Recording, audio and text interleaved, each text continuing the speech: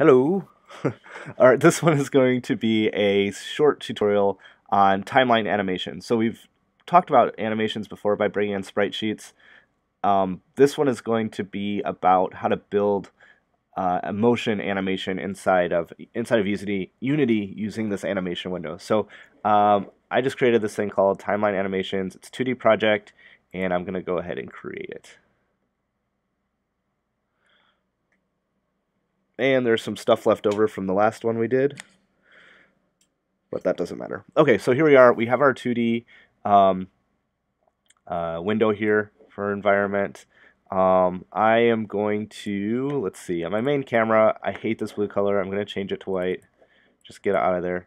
And I'm going to bring in an object. All we're going to do is just sort of animate it moving around the screen, maybe just going left and right or up and down or something. I'm going to use some glitch the game assets.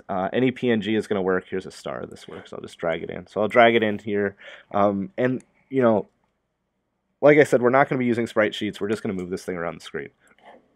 So if I put it in into our scene like this, now we've got our star in there, and if I hit play, we'll be able to see it there, and it looks amazing. Very good game.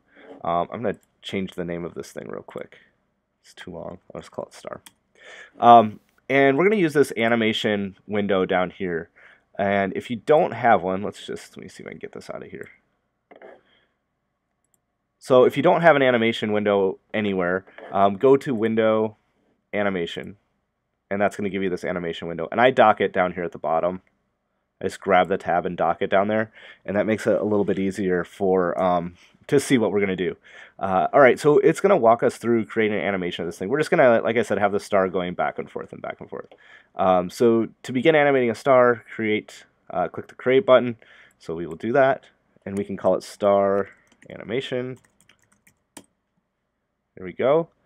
And we've got a few things happening here. So we have these add property things, but what's going to happen is I'm just going to move this around just a little bit, and we'll get it started. So here's where we're going to start. This red thing here, this is our timeline.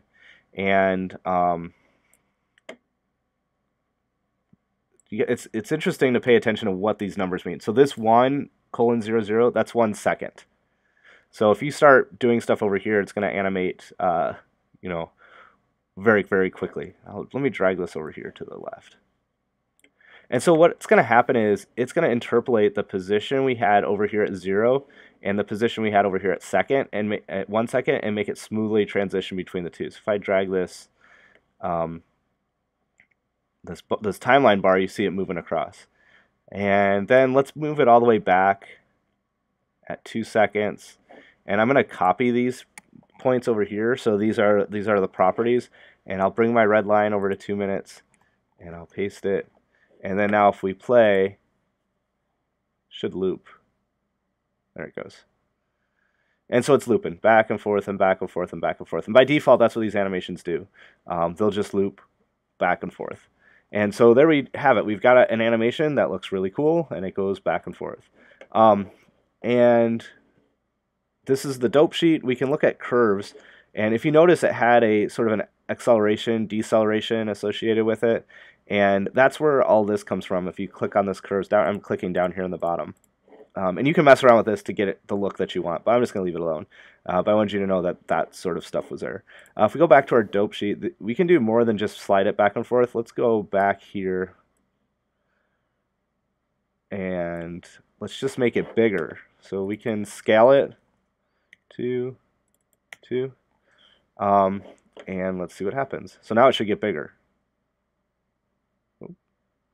So it's doing something kind of weird. It's growing on the way out, but it's not shrinking. So it looks odd. And the reason is, if you look at our dope sheet here, where we have 2 properties, position and scale, and at time 0 we have both of them, at time 1 we have both, but at time 2 seconds we only have position because that scale didn't get updated. So I'm just going to grab this position, copy it, and then paste it. So by copy and paste, I'm doing Command-C, Command-V, or Control-C, Control-V, depending on where you're at.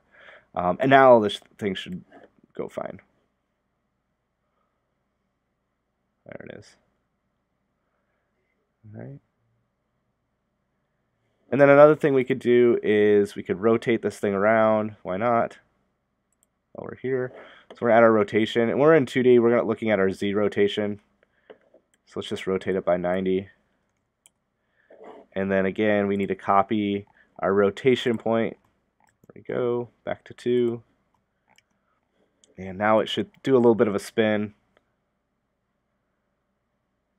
And there you go. And the cool thing about this is anything that's associated with that, like any colliders or any children game objects that are associated with this thing, are going to follow the same path as well. So yeah, this was just a quick intro to using this animation feature built into Unity, and you can use this all over the place. So that's all this one was, just another short video.